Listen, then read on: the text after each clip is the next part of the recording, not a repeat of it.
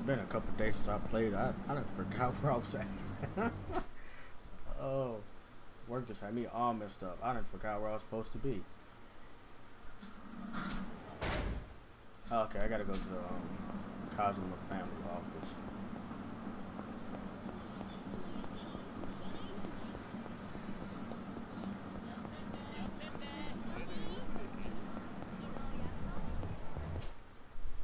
You know, if I'm expecting a fight soon, I should probably... What are you handing out? Got pocket... What am I supposed to do with pocket tissues? What? Sir, what exactly am I supposed to do with pocket tissues? Really? Really? That's what you decide to hand me? Pocket tissues? Pocket tissues. What do you even do with those? Like, man, that's annoying. Okay, so...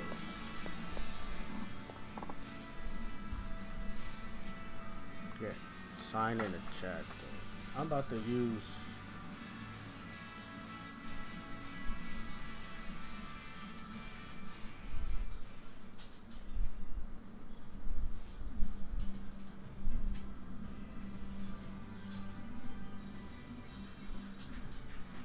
About to send this message out real quick to the chat that this is technically not the start of the game, but it's still chapter 1, I believe.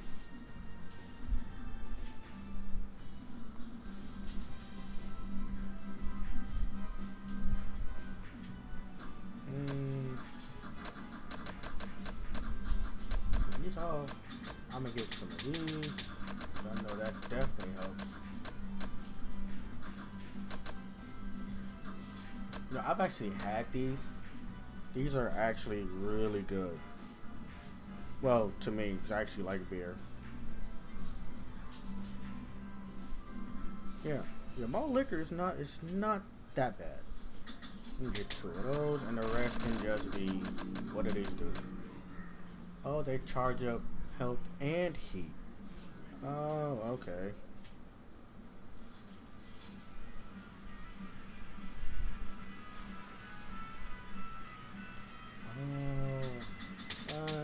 Spend the rest on these. Oh, wait, I still got some room. Hold on now. Hold on, I still got some room to get stuff. Is that Guru biscuits? Eh. Chashu ramen? Eh. Okay, so I know food can, like, I do remember that when they was talking about in the beginning that food can do health, but I'm not exactly sure. Like, does each food item have like a different amount of health it gives? If that's the case, like, wouldn't sushi be like the best one? Okay, so now we're all good on that. I should probably upgrade abilities.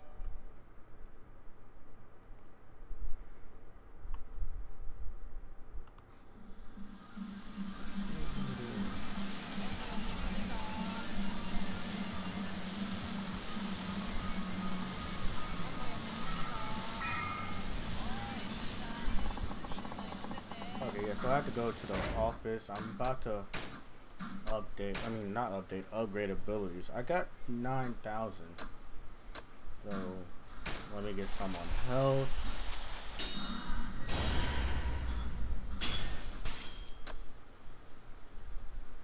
I only got enough for one more, right? Yeah, let me get this one. Throw your entire body behind a vicious kick. Okay.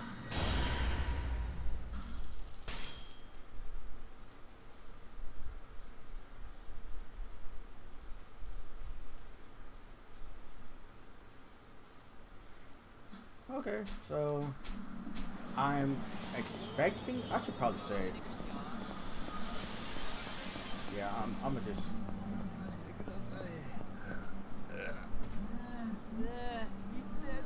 oh, before I do that, I'm about to beat these guys up.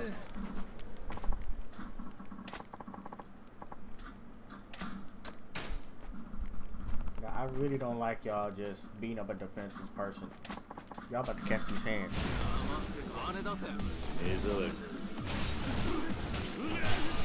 Man, I love it. Ooh!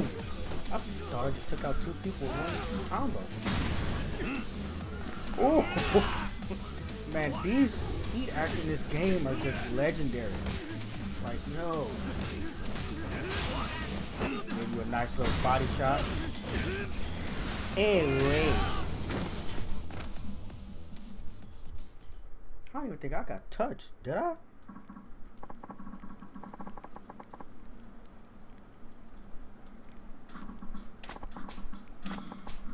What? Contact lenses? Once again, what am I supposed to do with that? Like, honestly, what am I supposed to do with some contact lenses? That doesn't make no sense. Okay, for some reason, not letting me. That's odd. Well, whatever.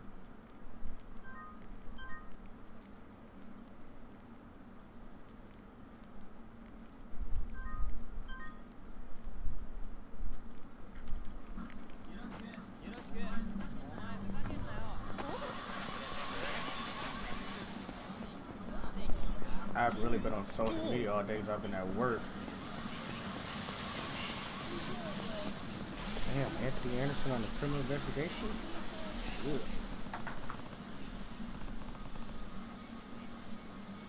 The Kazuma family office. Nisky should be inside.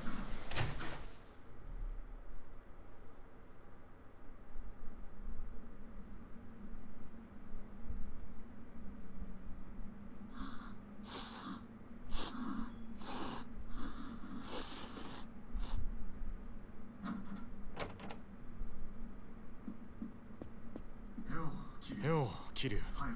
早かったな。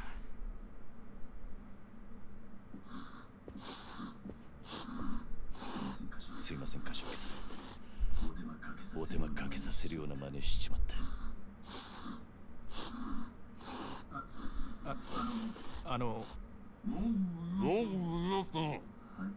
はい。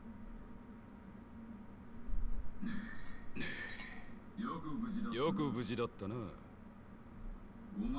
お前が本家から呼び出されたってとこまでは錦山から聞いてる。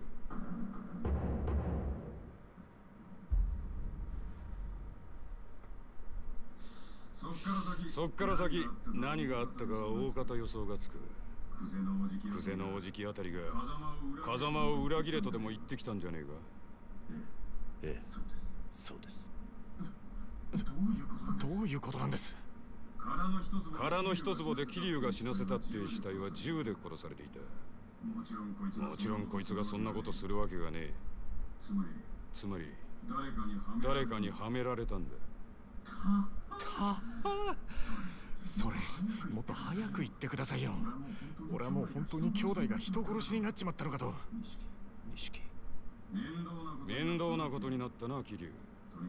とにかく久世と何があったか全部話せ。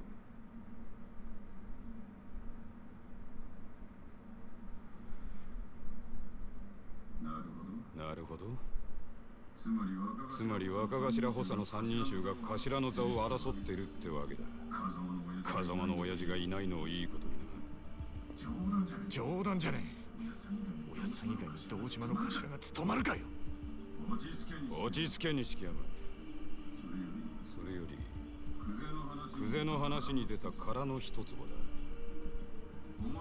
お前らが知ってるのはほんの触りだけだな。柏木さんは詳しくご存知なんすか？ああ。まず今カムロ町のある一帯に大規模な再開発計画があってな。堂島組の例の若頭補佐3人が食い争うように地上げをしてる。それなら聞いてます。権利者バラバラの土地に根こそぎ買い漁ってるんで、そいつをまとめ上げてでかく転売する腹でしょ。そうだ。だがその中にどうやっても手に入れられねえたった一粒ばかりの更地があんだ。それが殻の一粒。ああ。そいつは最近になって一帯の地上げが8割方終わろうって時に見つかった土地でな。厄介なもんで再開発用地のど真ん中にある。そこが手に入らん限りいくら周りの土地まとめても売り物にならねえ。そんなからくりがあったのか。ところでその一つもまだ誰も手に入れてないんですか？所有者が行方不明らしい。もし今出てくりゃ10億って値になってんだがな。10億？たった一坪の土地が？なあ、空の一坪がかけりゃ再開発自体がひっくり返る。だが堂島組は周り一帯の地上げにもう100億以上突っ込んでんだ。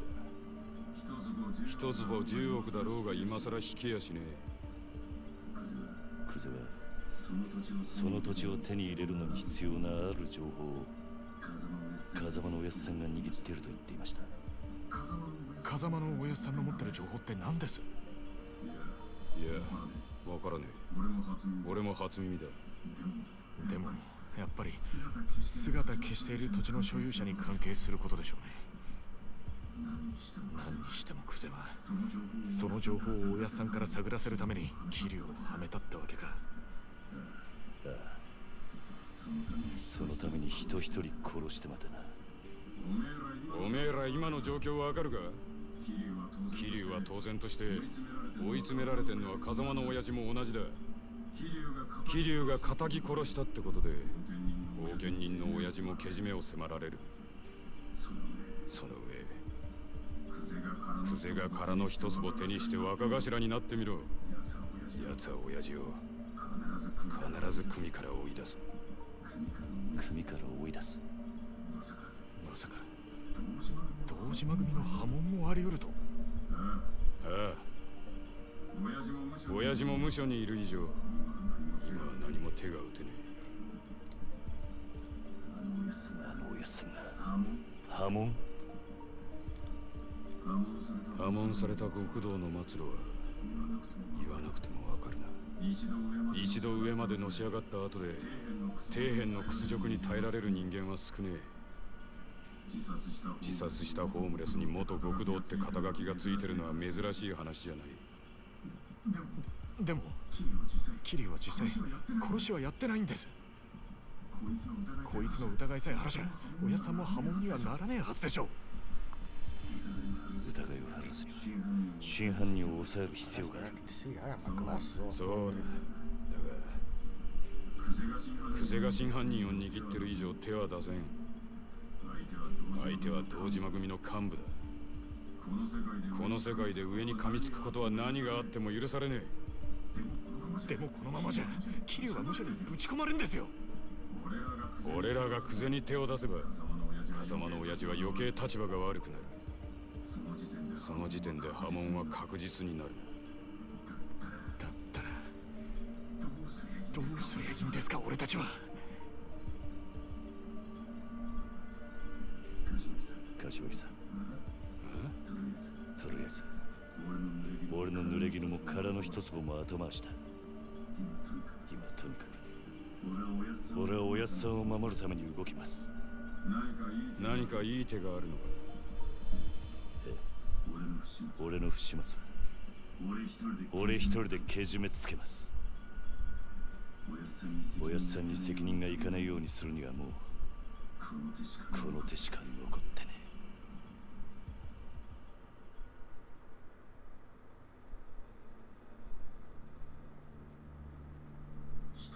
一人でけじめつけるって何する気だ？桐生。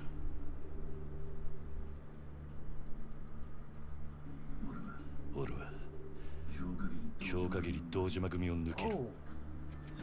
杯返して国道から足を洗う。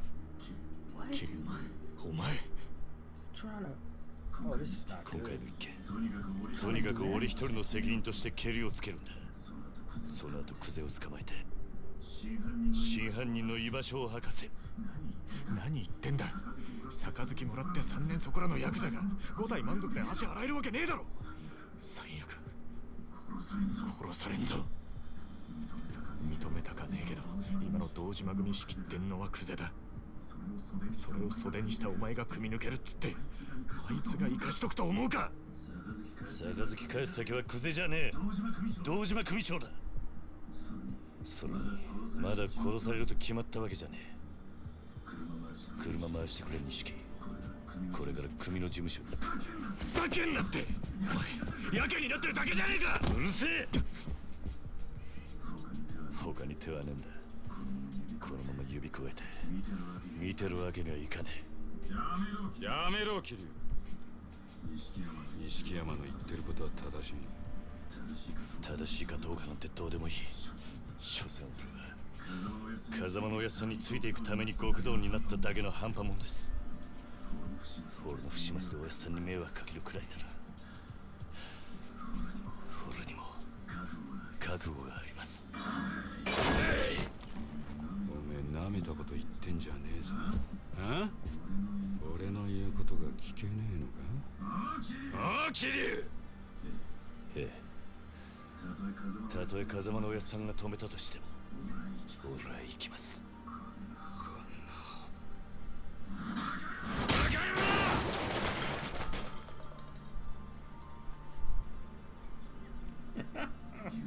許してください。柏木さん。I'm sorry, that's not funny. He's straight got this.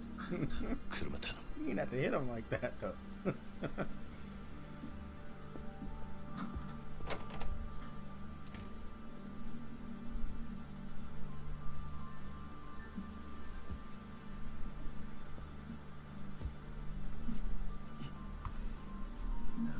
長い間お世話になりました。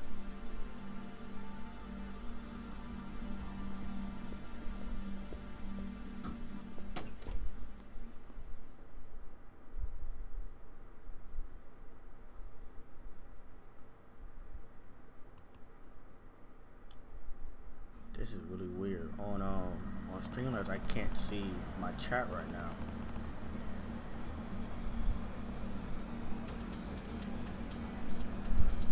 Niski should be waiting with the car. I need to get to show us through. Go to Dojima Family HQ. So, my man's here is trying to lead the Yakuza.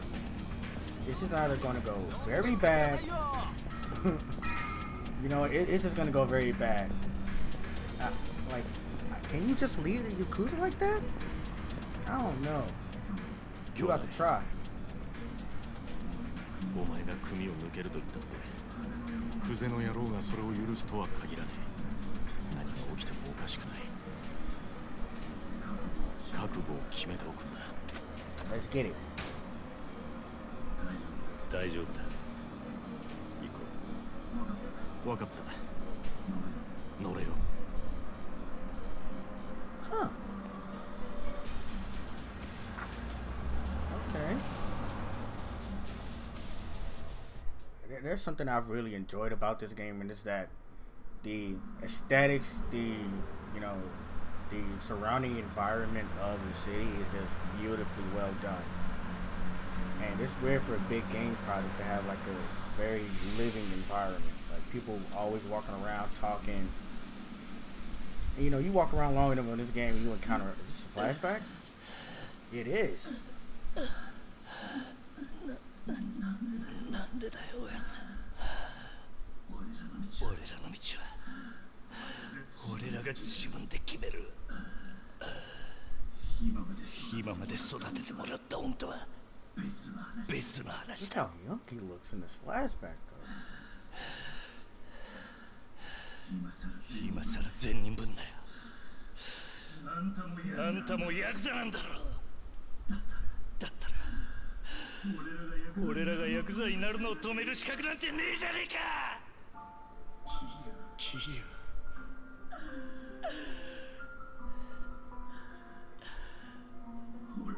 俺たちはずっとあんたの背中を見て育ったんだ。いい車乗って肩で風切って周りの人間に頭下げられてそういう人間になりてえって俺たちがそう思っちゃいけねえのかよ。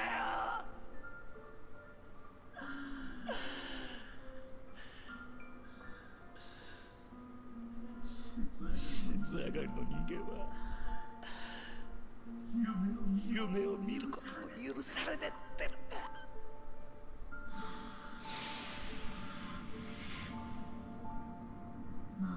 なあ、今お前何考えてた？何もぼーっとしてただけだ。おらよ、いつだったかおやっさんに殴られていた時のことを思い出してた。俺たちがこの道に入る前の晩だったよな、確か。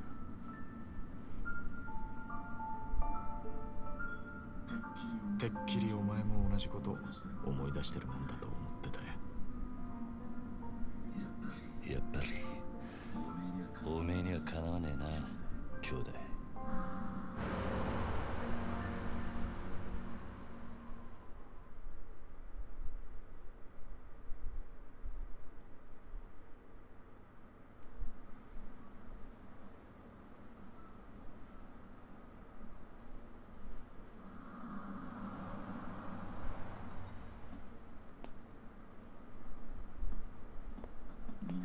見慣れたはずの事務所が今日はやけに不気味に見えるな。Oh, it is definitely about to go down. I can feel it. お疲れ様っす。親父は堂島組長は事務所にいるか？ええ、いらしてます。ここで降りんのは俺一人だ。え？組長に伝えてくれ。桐生一馬が杯を返しに来たってな。桐生さん、本気っすか？ああ。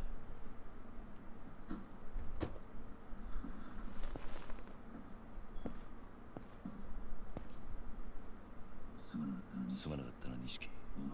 お前はもう言ってくれ。本当にやるんだな、桐生。組長に話をつける。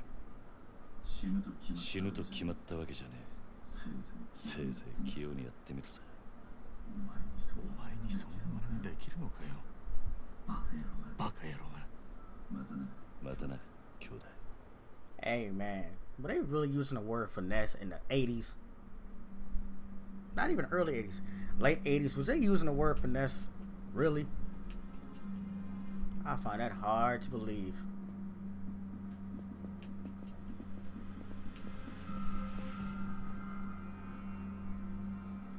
Man, Kiryu about to have a rude awakening. He wanted to see the boss, the head boss, and he about to meet up with the lieutenant.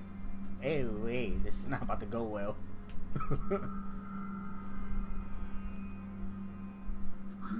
組を抜けてってことでいいんだな、君。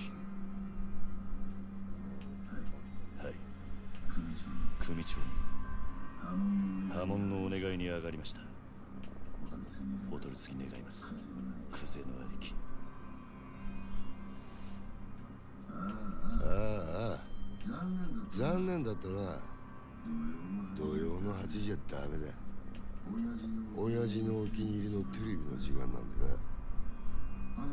話だったら代わりに俺が聞いてやる。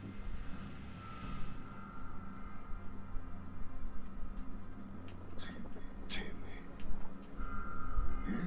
めえ、円弧も詰めてねえじゃねえか。手ぶらで組抜けの挨拶とはな。てめえ極道舐めてんのか？ああ、あんたと話しに来たわけじゃねえ。組長はどこにいるんだ？今現場で組仕切ってんのはこの俺だ。口の利き方には気をつけろよ。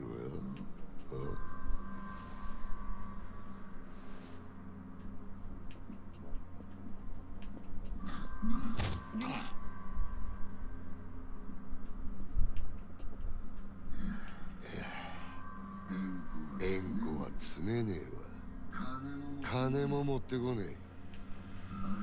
挨拶だけで組抜けさせてくださいってか。お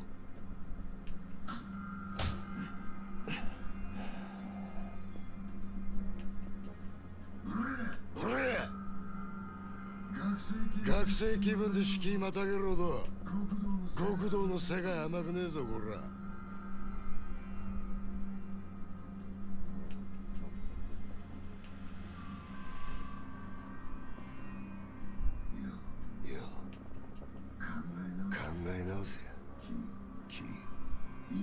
今なら全部水に流している。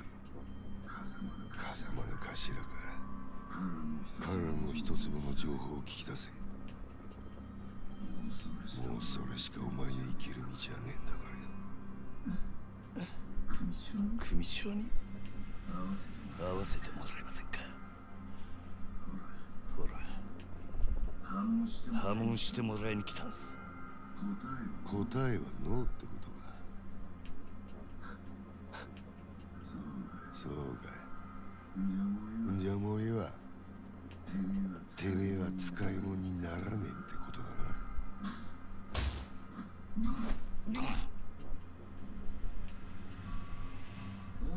お前には俺のそばについてのし上がるチャンスがあった。そいつを蹴らなきゃ死なずに済んだのによ。あ、米だ。はい。消し方考えろ。地味ですけど山の中で生き埋めが一番かと。薬品でドロドロにして流すってのもありですが。ああ、死体は残せよ。後々こいつの死体が見つかった方がいいんだ。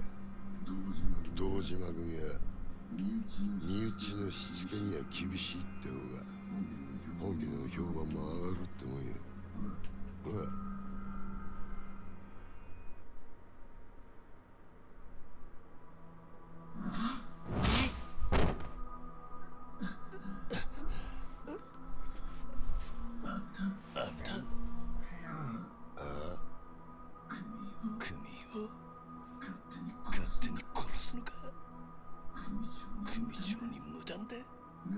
寝ぼけてんのか。もう親父なんて関係ねえよ。てめえは組み抜けたんだろうが。確かにそうだ。その言葉待ってたぜ。何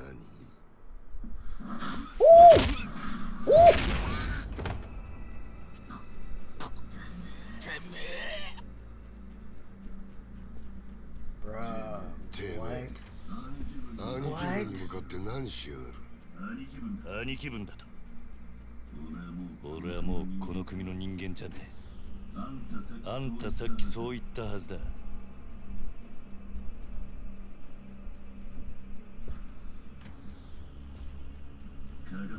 かってくんのはあんたらの勝手だがこっちも遠慮なく手出させてもらう。クゼの兄貴。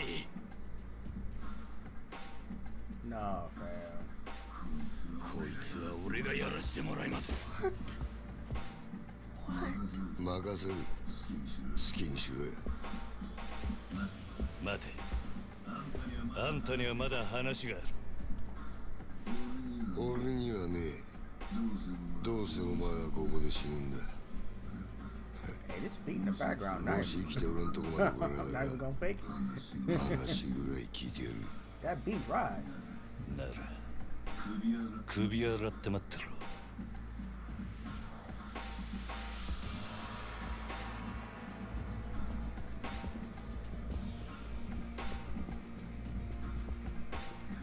覚悟はいいな。Hey, who are you calling? Hey. いつでもいいぜ。来い。Is it go time? Is it go time? It's go time. Bruh, Kiryu is one bad man, yo. Damn, that cutscene. Okay, I'm just missing all over the place. These cutscenes look so real, it's hard for me to tell them apart. Ooh, get stomped. I got books in my hand. Okay. Oh, okay, this is not going well.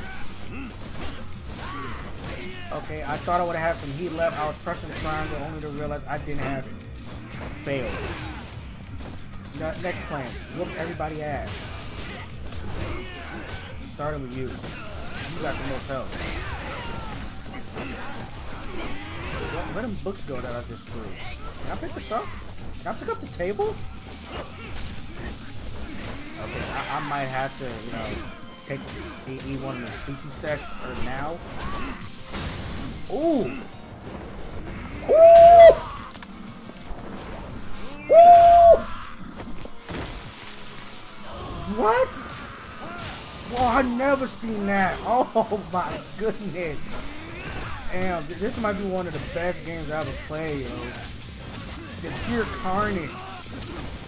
It's a classic beat 'em up, but it's a drama at the same time. Alright, you wanna die? You gonna stop hitting me like that, man?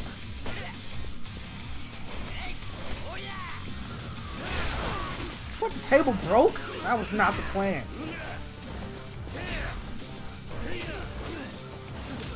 Okay, yeah, I'm definitely gonna have to eat one of the sushi sets, like right after. Right, give me the chair. What this do? Ooh! Hey, wait. Okay, yeah. Before I die off something stupid, I'm just gonna eat one of these. Whoa! That gave me a lot of health back. So you just dodge like that, really? Oh, y'all got weapons! Oh no! Oh no! Is this an ashtray? Okay, that was not what I wanted to do whatsoever. Yeah, it is an ashtray. Ooh! Oh, damn! Okay, I got a stick. Oh, it's a katana. A wooden katana. My fault. Get up. I want to see what this heat can do. Never mind.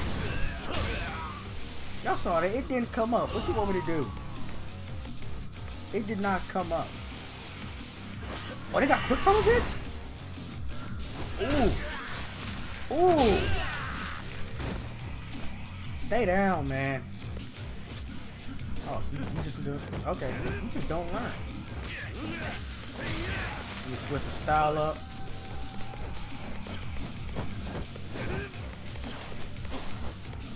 Okay, that plan failed.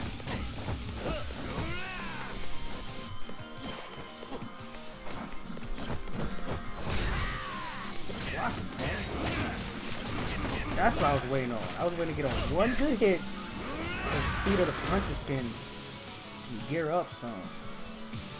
I'm just gonna walk through because I'm a boss. Kiryu's a boss. I'm just gonna walk. Shut up. Shut up. Hey, I had no idea them two gonna be right there that fast. Kudo, eat this 7-hit combo. Go down. Alright, who's out of here? I'm gonna switch styles. Really? Where did they find you at? Ooh! Ooh! Ooh! What? What?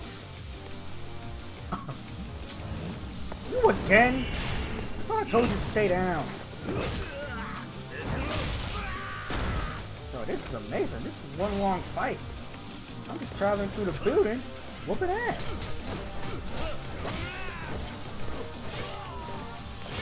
Ooh! Ooh! Lay it down. Yeah, all three of them should be. Huh. I guess the other two. Huh. I didn't know I beat them other two that fast.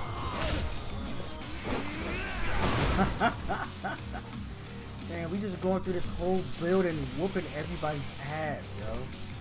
I got stuck. Didn't I tell you to stay down? Why are you still here? Come on, get out of here. I always told you. I totally forgot I wasn't in the right style.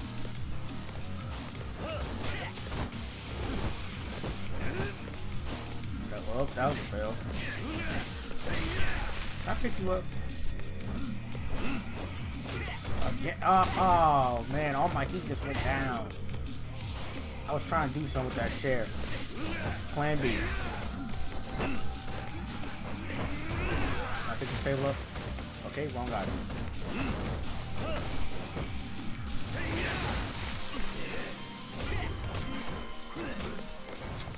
Man, I had enough of you. Stay down already.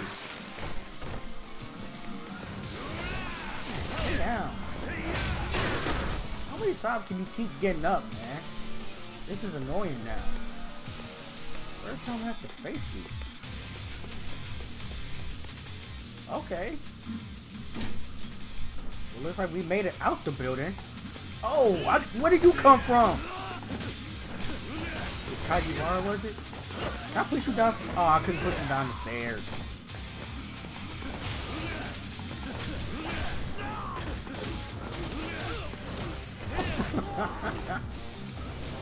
Y'all just seem too small fried. You just weren't even. Do I go up here? Where am I going? Oh, really? It's gonna be locked. It's gonna be locked.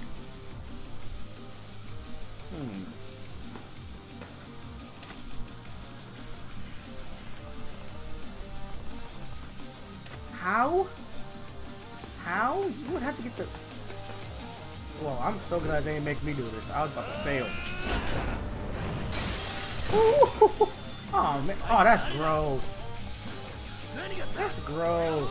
Y'all two going down first. That's just gross. You two. Man, nah. That's just nasty. Y'all didn't even watch y'all hands. Well, did you just give me the finger? No, that's when you ate that 8-beat combo.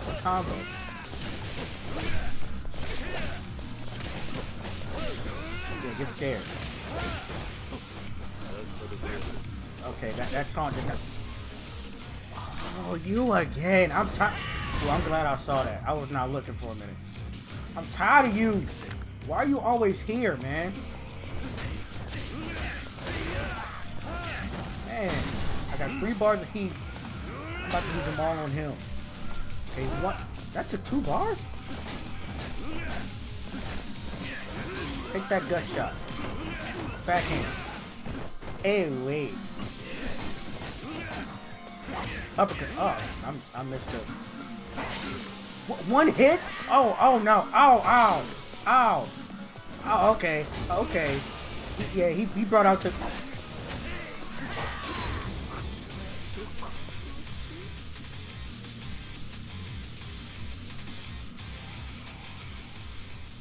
Did that really just happen? Did that really just happen though? Really? Did that really just happen? One hit? Oh, that sucked. Man, I'm not gonna do this again. One hit took that much help. Come on. Some told me just go ahead and eat that sushi set. I gotta do this again, man. It's trash.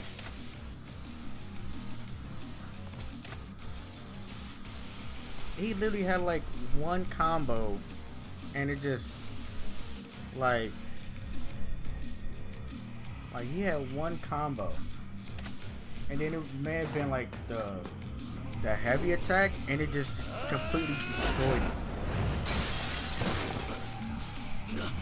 Man, that sucked. Okay, let's try this again. Shouldn't even have lost, man.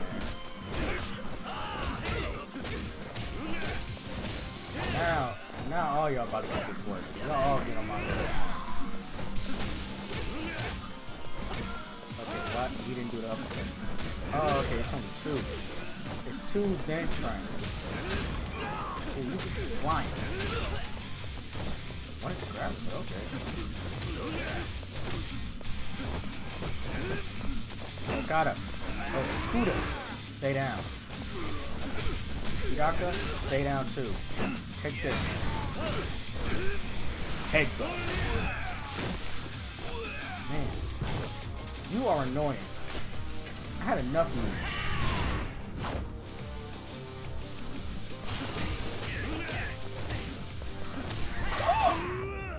Hey, man. One hit took half my... Wrong one. One hit took half my health. One hit. Just one.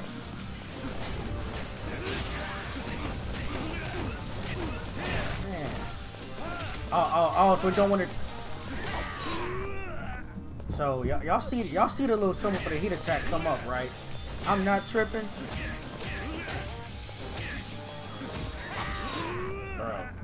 Bro.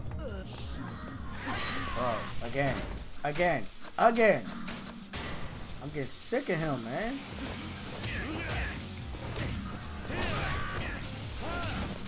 Thank you. It did not show up the first time.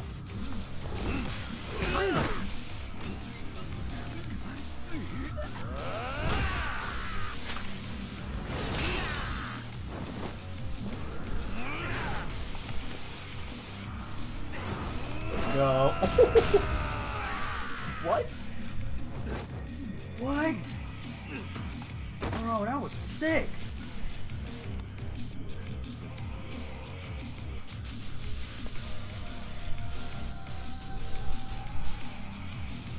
It was, man, that was nasty. Alright, let's keep it moving. I just sat there and lost all my heat. So I got 10,000. Before... Okay. So before I go in here, will it allow me to upgrade abilities? Tournament. Ooh. Damn, I did not know I could do this during the middle of a match. I got 10,000, so I can do 5 upgrades.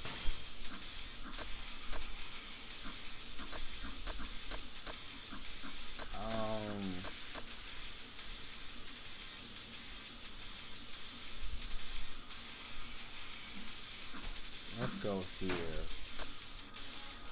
This is only 4,000. 400,000, excuse me. Still got some work to do.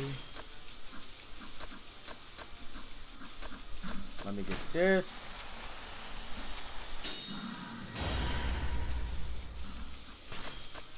Intimidate the enemy. Let me get this.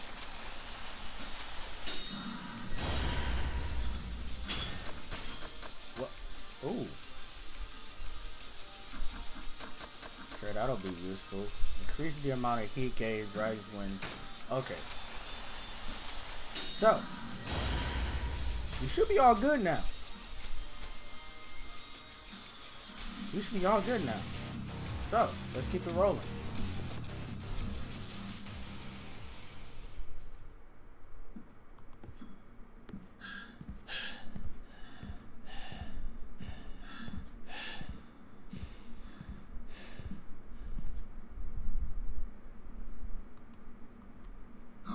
派手な単価切るだけあってなかなかやるなおめえさんも風間の頭もいいガキをスカウトしたもんだ。俺がまだボクシングやってた頃におめえと会ってたらプロモーターになりたいぐらいだ。クゼ口が聞けなくなる前に吐け。殻の一粒の真犯人は誰なんだ。どこに隠してる。ガキが調子に乗りやがって。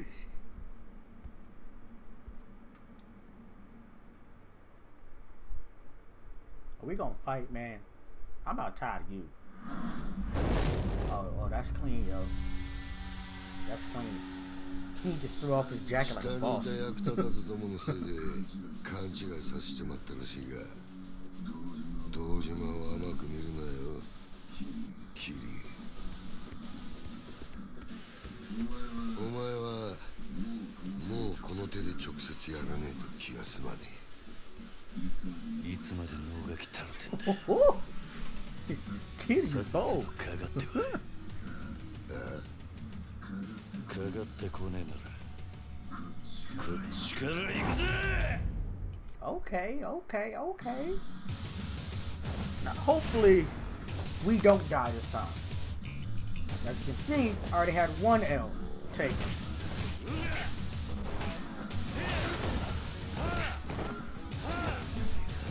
dodge, dodge. Ooh. Okay, let me not take him later. He actually kind of nice. Okay.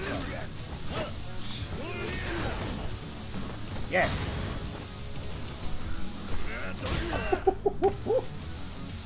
Wait, his glasses are still on? How?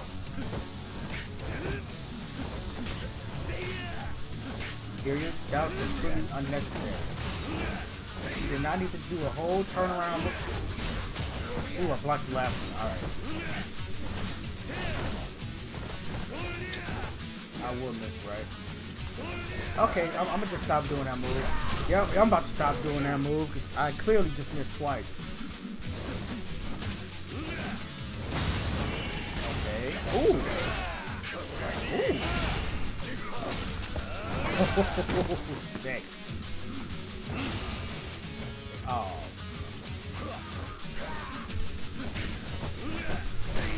Yeah, I'm gonna start dodging his attacks because he's on peak mode. We do not want that. Let me get the faster one out. Ooh. Dang. I'm lucky that was slow.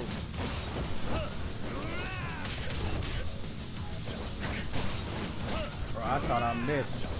Somehow I hit him. Yes. That's what I need. Ooh. Take this stomp.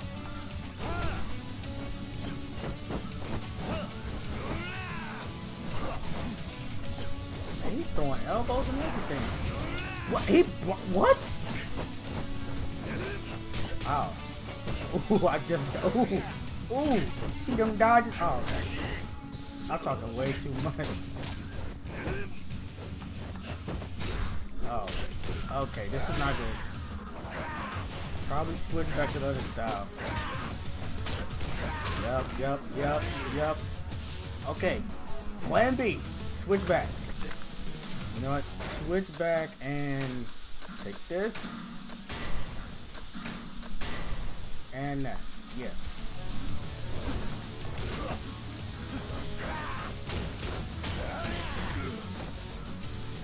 Man.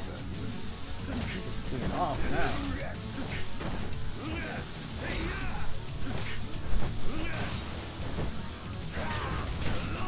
I got him in a corner. He can't move. Somehow I was able to do that. So I couldn't grab. Alright, whatever, game. Whatever. I missed. I'm surprised he let me get up. Come on, I'm almost there. If he hits me with one more wild attack like that. Got him! Oh. That was close. That was close.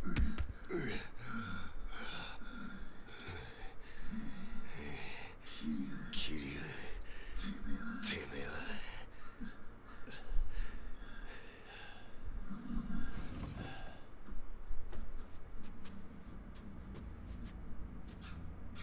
兄弟、手貸せ、このがしばしら。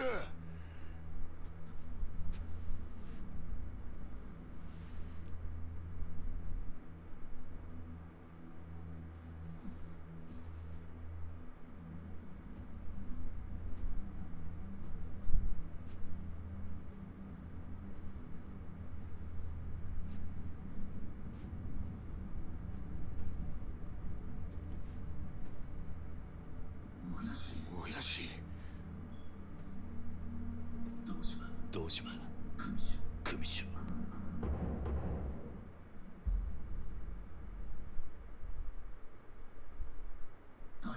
怠慢張ってたんじゃねえのか、クズ。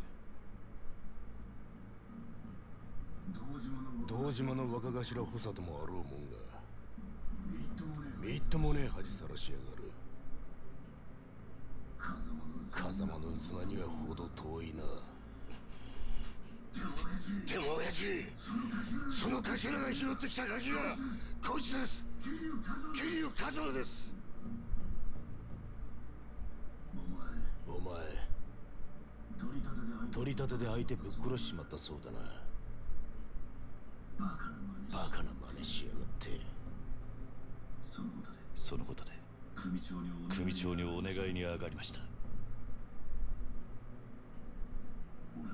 俺は誓って殺しはやってません。ですが疑いがかかってる以上組に迷惑をかけられません。だから俺を破門にしてください。虫がいいこと言ってんじゃねえぞバカ野郎。親父、こいつは俺がきっちりけじめつけます。これ以上親父に迷惑かけませんから。お前仇に手かけんのか。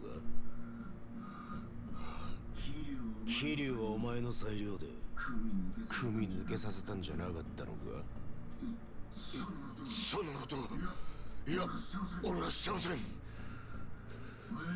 親父に向かって嘘はよくねえな。兄弟俺もはっきり聞きました。桐生はもう組を抜けた人間だ。それを殺すのに親父の許しはいらない。そう言ってましたよね、クゼの兄貴。てめえらクゼ。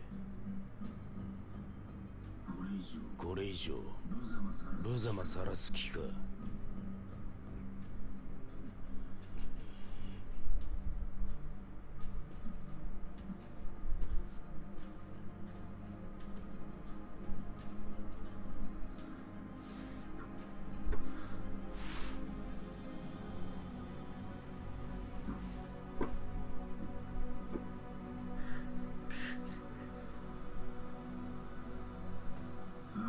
さあ兄弟、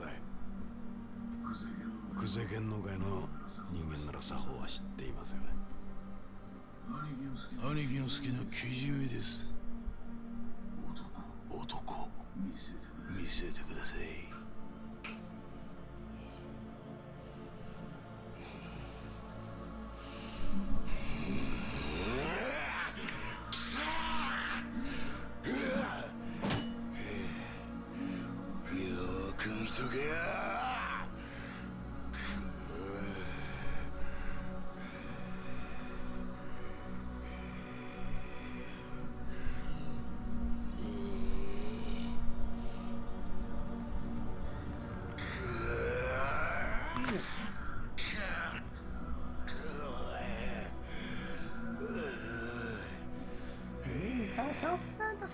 That's a lot of blood, fam.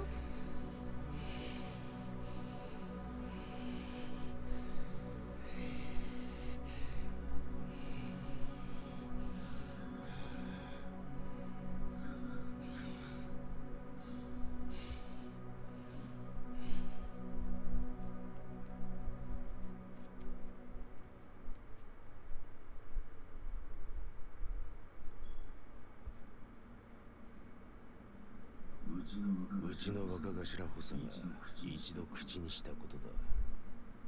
桐生一馬今日限り堂島組を破門とする。堂島組長、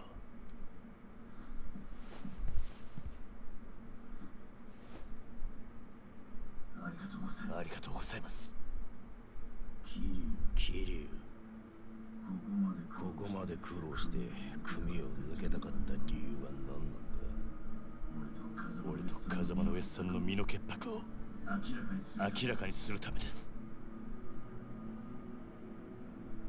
今回の一件俺は殺しをやってません。風間の上さんも全く関わりありません。ですがあの一坪で俺が金を取り立てた男が死に組に迷惑かけちまったのは事実です。俺は組抜けて責任取らせてもらいます。ですからどうか風間の親父のことだけは。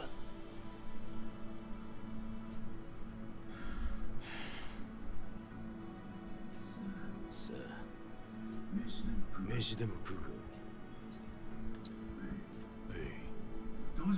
堂島組長、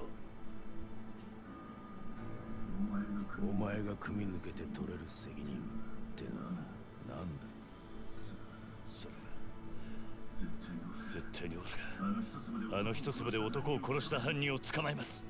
ソドールと風間の上さんの身の潔白を。そうか。その必要はない。でも犯人は犯人？そんなのはサツが勝手に探す。お前はもう仇だ。それじゃけじめがつきません。けじめ？だからてめえは仇だろうが。今さらごちゃごちゃうるせんだ。お前は自分の不手際があると認めるところはあるんだろう。はい、少なくとも自分があの場所で追い込みかけなければ、ひょっとしたらこんなことには。だから破門を申し出た。そうです。安心しろ。けじめならきっちり取ってもらうさ。え？風間が拾ってきたガキ桐生、お前の不手際であの土地に手が出しづらくなっちまった。その責任は風間に取ってもらう。お前もさっきまで極道だったんだ。この理屈はわかるだろう。堂島組長、極道は一度身引いたらしまいだ。お前は仇として幸せになる道でも探すんだな。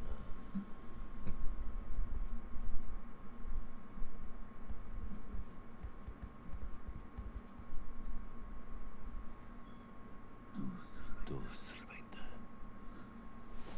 じゃあ俺はどうすればいいんだ。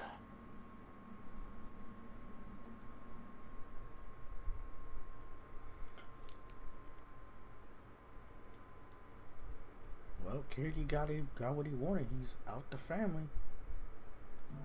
But now what? What do we do now?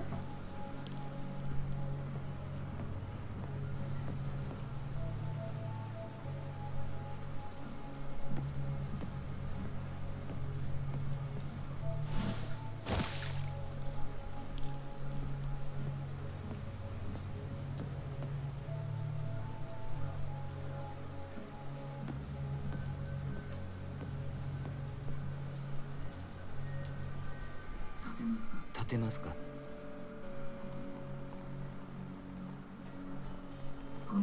このままだと風邪をひいてしまいますよ。私は立花と申します。立花。あなたが今置かれている状況は全て承知しています。私はあなたと会うこの時をずっと前から待っていたんです。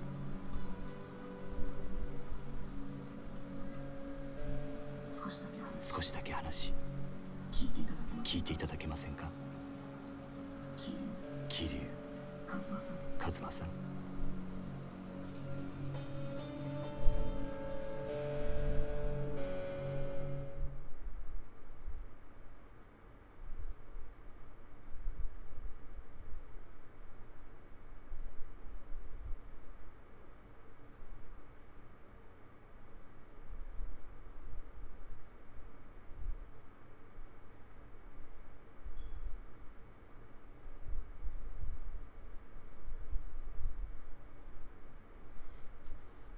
Bound by oath, completion bonus of $1 million.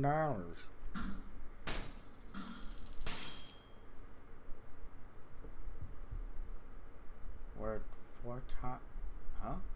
4 times 3,000 wedding ceremony. What does that mean?